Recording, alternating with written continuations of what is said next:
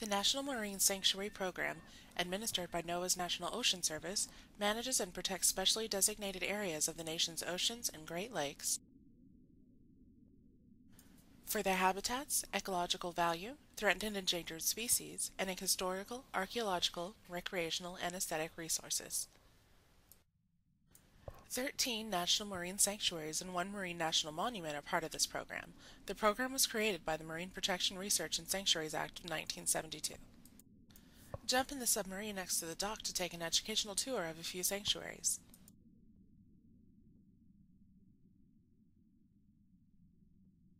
National marine sanctuaries are living classrooms and laboratories for students and marine scientists. Each sanctuary conducts extensive research and monitoring efforts, which are carried out and supported by many partners including federal, state, and local government agencies, academic institutions, and non-governmental organizations. The Olympic Coast National Marine Sanctuary spans 3,310 square miles of marine waters off the rugged Olympic Peninsula coastline of Washington state. Marine wildlife thrives here. 29 species of marine mammals and scores of seabird species spend parts of their lives here.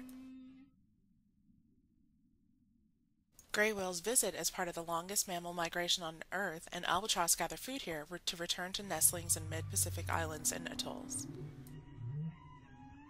Sea otters munch on macroinvertebrates such as urchins, which in turn graze on majestic kelp forests.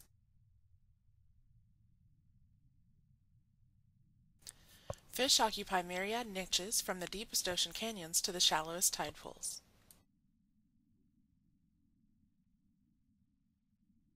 The human story is important too, with over 150 documented historical shipwrecks.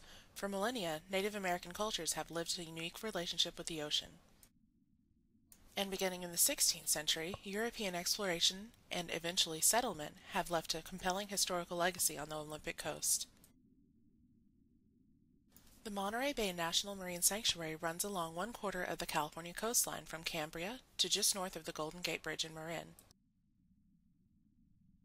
encompassing a shoreline length from 276 miles and 5,322 square miles of ocean, extending to an average distance of 30 miles from the shore. The sanctuary protects a diversity of habitats including wave-swept beaches, dramatic rocky shorelines, lush kelp forests, and the unique Monterey Submarine Canyon, which meanders over 60 miles of seafloor and descends 2 miles into the oceanic abyss. Thanks to its nutrient-rich waters, the sanctuary offers some of the world's best whale watching. The central coast of California is one of only 5 regions in the world where major upwelling occurs. Upwelling occurs when cold, nutrient-rich water is driven to the surface as a result of wind, the angle of the coastline, and rotation of the Earth. The cold, deep water is filled with nutrients, and during the spring when the northwest winds blow, the rich water is brought to the surface, fueled by the sun, and creates surface plankton blooms. Plankton form the base of the food chain for all marine animals. Whales, dolphins, and seabirds concentrate in these waters to feed on an abundance of krill, fish, and squid supported by these intense plankton blooms.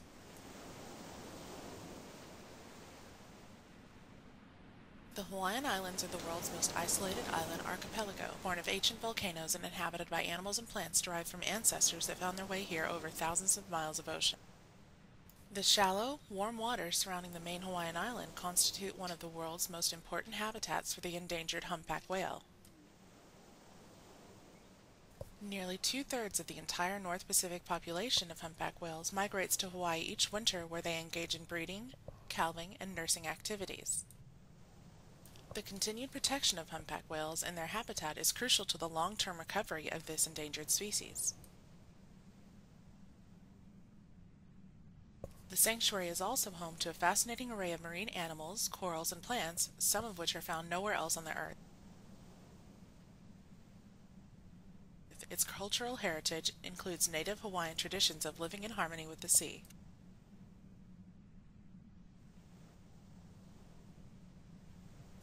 Its waters invite activities such as diving, boating, snorkeling, and support commercial uses such as fishing and shipping. Coral reefs are some of the most biologically productive and economically valuable ecosystems on Earth. Benefits provided by coral reefs include protecting shorelines of erosion and storm damage, supplying foods that are important to most coastal communities, and providing recreational and economical opportunities.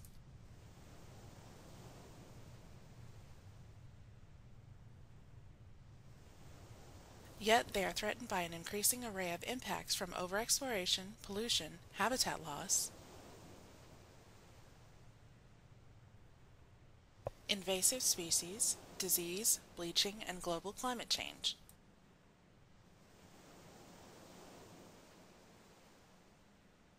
In addition to stress from human activities, coral reefs are also subject to natural threats.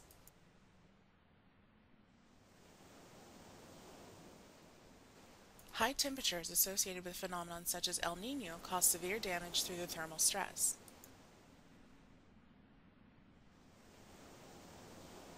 One of the most striking responses to thermal stress is known as bleaching. Most reef-building corals have single-cell algae living within their tissues. These algae play an important role in the coral's nutrition and growth.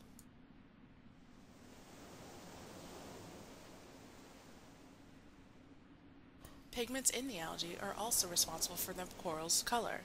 Under thermal stress, some corals may expel these algae, causing the corals to appear bleached. Some corals may recover and acquire replacement algae, but others may die. The rapid decline and loss of these valuable, ancient, and complex marine ecosystems have significant social, economic, and environmental consequences in the United States and around the world. Through Coral Reef Conservation Act of 2000 and other mandates, NOAA helps coastal communities, managers, scientists, and other partners to understand and sustainably manage coral reef ecosystems. The following are some basic ocean etiquette tips when visiting a sanctuary or other natural wildlife area. Learn before you go. Read about the wildlife, viewing sites, and local regulations to get the most of your wildlife viewing experience.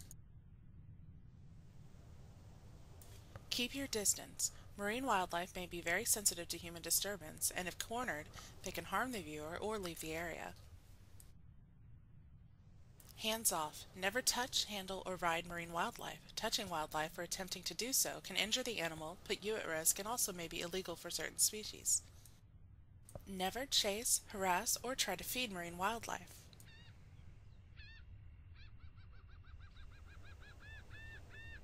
Stay away from wildlife that appears abandoned or sick.